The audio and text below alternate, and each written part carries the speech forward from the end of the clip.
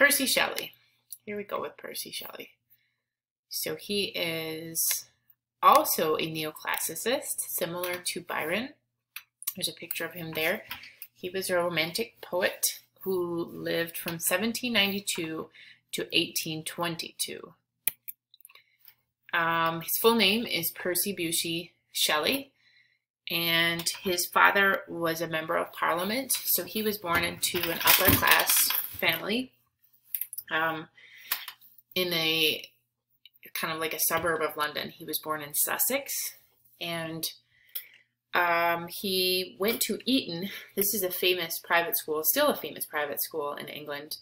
And while he was there, because he was kind of unathletic, he was very slender and kind of known to be an eccentric boy, like imaginative, just had an extreme imagination. He was teased a lot, and he was called Mad Shelley. The other boys at the school would call him Mad Shelley. So he goes on, like this is how he starts his life out, just kind of not being accepted by the norm.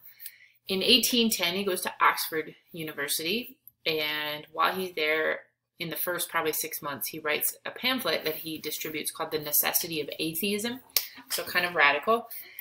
And because of that, he's expelled from Oxford within the first year, just because that was pretty out there, pretty radical. When he's 18, he meets and falls in love with Harriet Westbrook. His parents and her parents were not happy that they got married, so they said, like, we cut you off, we're not going to support you anymore.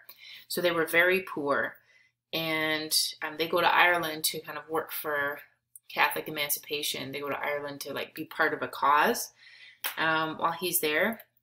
And then when he comes back, PB becomes a member of the Radical Society with Mary Wollstonecraft. Mary Wollstonecraft is considered the first feminist. So Mary Wollstonecraft and William Goodwin, another radical philosopher, their daughter, her name is Mary, falls in love with PB. So PB is hanging out with William Goodwin. He's hanging out with Mary Wollstonecraft, with a bunch of radical philosophers, and he falls in love with their daughter, Mary. She probably was about 16 at the time. He would have been in his mid-20s.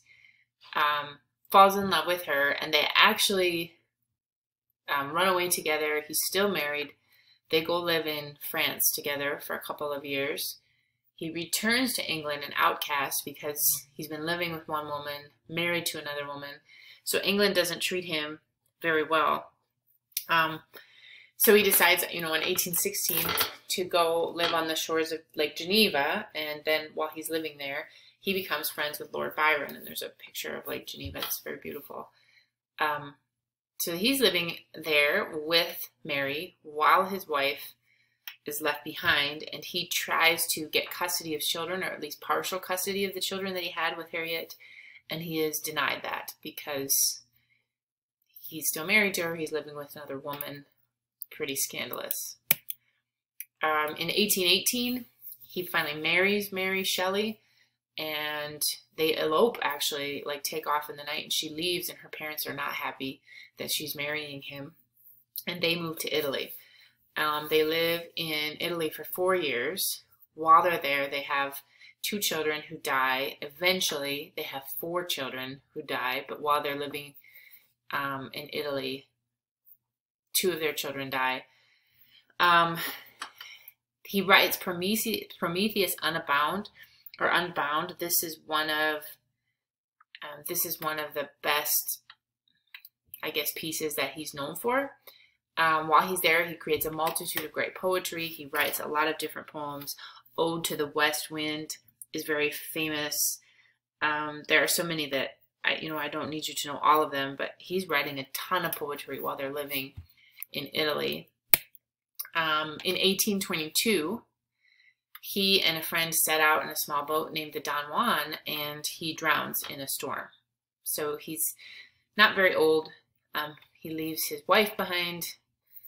He leaves behind his 2 children with Harriet, But after he died, he's remembered as one of the best artists to have lived in England.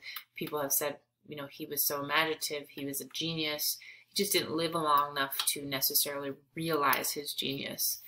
One of the pieces that I'm going to give to you to read from him is Ozymandias. This is one of my favorite poems from him. I'm going to read it to you, and I'll just talk to you a little bit about it. It says, I met a traveler from an antique land who said, 2 vast and trunkless legs of stone stand in the desert.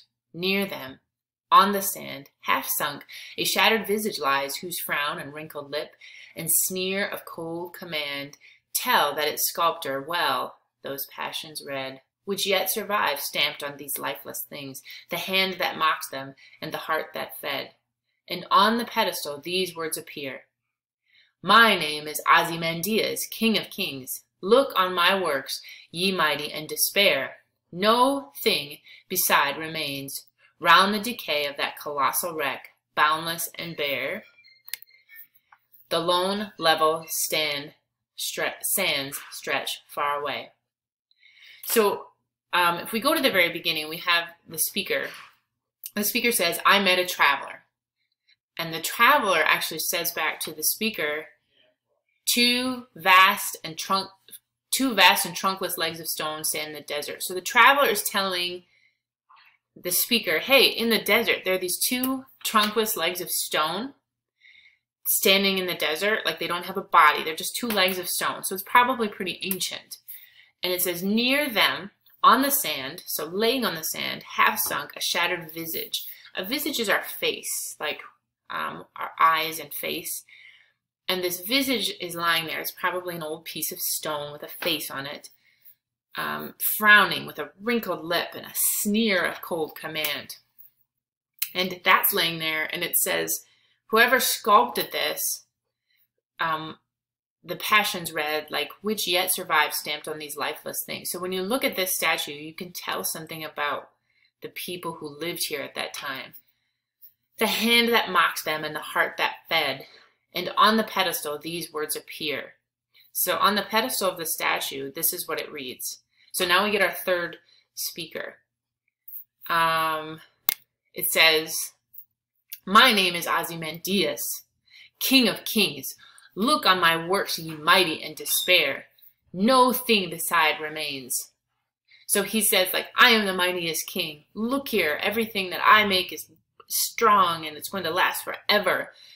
And then at the very end, we see, like, well, nothing is left. Nothing is left. This guy's empire isn't left. All that's left is this broken up statue. So the moral of this poem, then, if you think about it, first of all, we have 3 speakers, and all of them are kind of learning this lesson as we go. But at the very end of it, the empires that we build, the things that we think are going to live on and on, they aren't remembered. They will pass away like sand, like this trunkless statue in the desert.